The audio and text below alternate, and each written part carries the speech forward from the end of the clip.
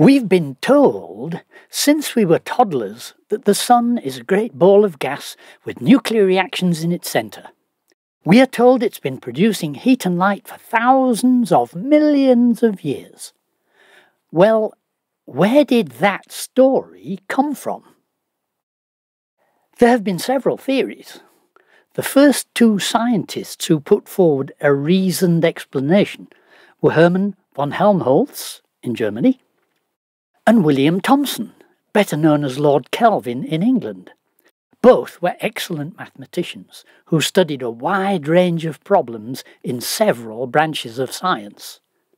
Their work led Kelvin to formulate the first and second laws of thermodynamics, and it led to both of them independently deducing how it would be possible for the sun to produce its heat and light.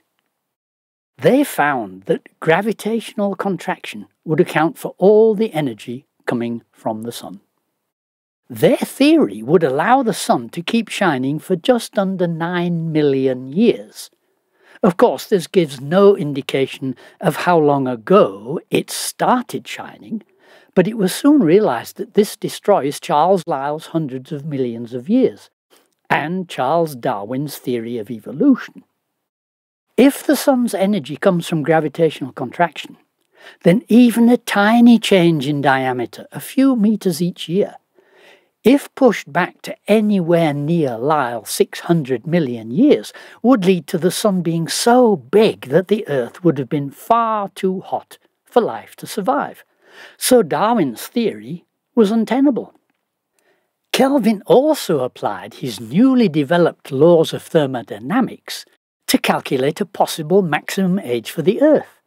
He eventually satisfied himself that observations combined with his calculations indicated the possible age of the Earth to be in the range 20 to 40 million years. He declared Darwin's evolution to be a fiction, and he made the statement, "When you can measure what you're speaking about and express it in numbers, you know something about it. But when you cannot measure it, when you cannot express it in numbers, your knowledge is of a meagre and unsatisfactory kind." Nobody has ever taken measurements on one kind of creature changing into another kind. Kelvin was also probably the first to dismiss evolution on the grounds of the second law of thermodynamics. As we saw in episodes 9 and 10, despite a century of trying, evolutionists still have no plausible answer to the second law, and its disproof of evolution gets more crushing with each new discovery of the complexity of life.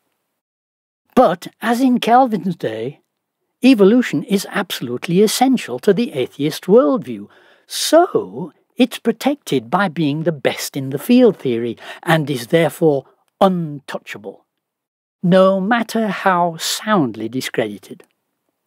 The secular humanists kept on looking for a way to make the sun have a longer lifespan, until Arthur Eddington had a brainwave. Nuclear reactions in the sun might give a much longer lifespan. So everybody said, "Yes, that's it."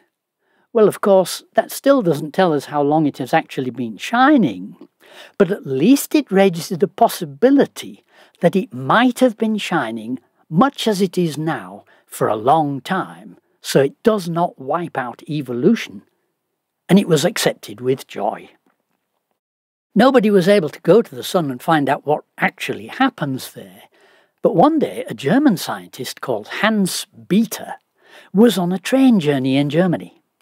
He got out pencil and paper and started theorizing about what reactions might be happening in the sun.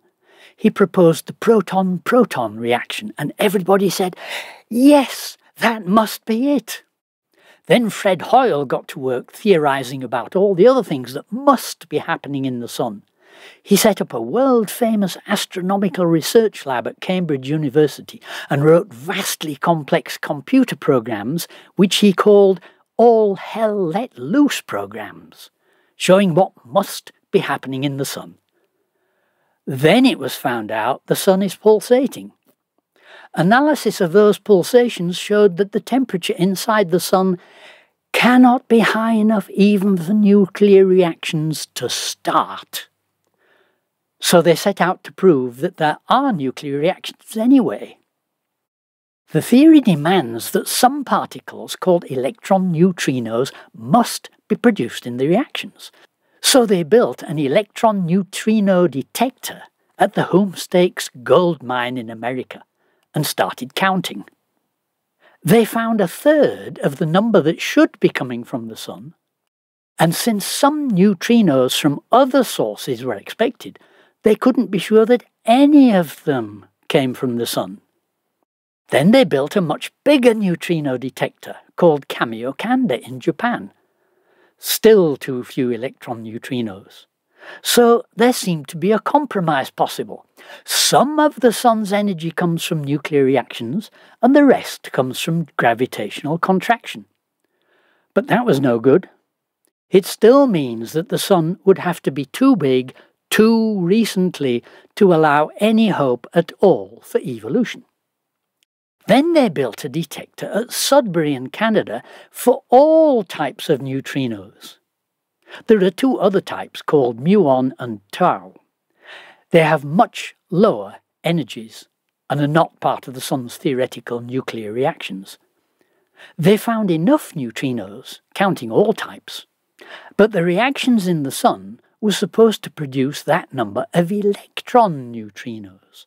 With a wave of a theoretical magic wand, abracadabra, the electron neutrinos changed into other kinds of neutrinos while they were travelling from the Sun. The theory did not allow that to happen, but one can always fiddle with, or shall we say adjust, a theory to make it say what you want it to say. So, hey presto, Takaaki Kajita of Kamiokande and Arthur MacDonald of Sudbury were awarded a Nobel Prize, and electron neutrinos can now change from one kind to another, just as certainly as they could not do so when the proton-proton theory was invented. It shows how much confidence the astronomers have in their own theories. They can be changed to fit in with what they want any time they like. And now the Sun definitely generates all its power by nuclear reactions. Still, however long the Sun can go on shining, that does not tell us how long the Sun has been shining.